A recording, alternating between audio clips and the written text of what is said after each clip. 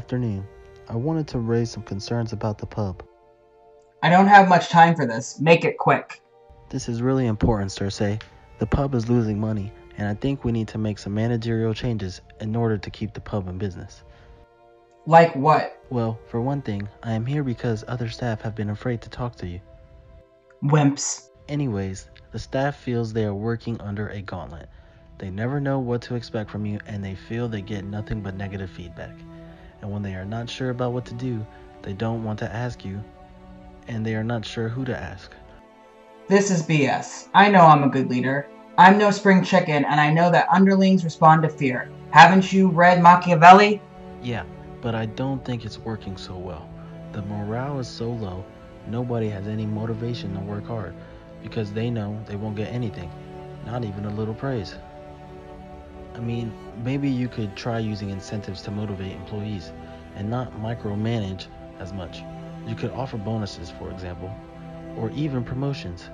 Nobody has gotten a raise or promotion since we started. What? Are you saying that I'm a bad manager? No, just that there might be room for change and improvement in order to make our pub run more smoothly and bring more business.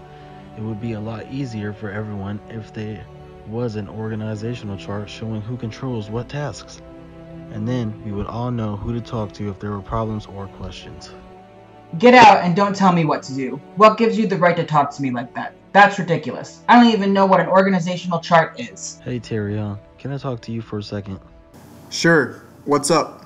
I just tried to talk to Cersei about the situation in the pub and the way she treats us.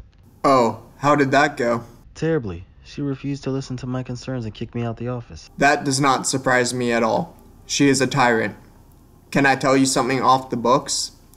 I think she is going to cause our pub to go out of business, and the rest of the staff cannot stand her. I have been trying to get her out of here for the past few months. It would be better for everyone if I was the general manager instead of Cersei.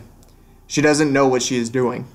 Well, she is stubborn, and she doesn't understand the impact of her management style, but I have to say, I think there's hope for her. What do you mean? She's horrible and she will destroy the pub before she'll admit that she needs to change. Listen, I hear you, but I believe she could be a great leader, and I think she may have heard some of my suggestions. It might take a little time and collaboration, but I think she might change. But we could get her fired, and then we could make changes and... No, you're wrong. That would just create more chaos and division among the staff. We need to get together to solve this, to collaborate. We've got to stop undermining each other. You are not going to believe what I just heard. I'm only telling you because I trust you. I just heard Daenerys talking to Tyrion, and Tyrion wants to get Cersei fired so he can run the pub himself. Did he actually say that? Yes, I heard it with my own ears.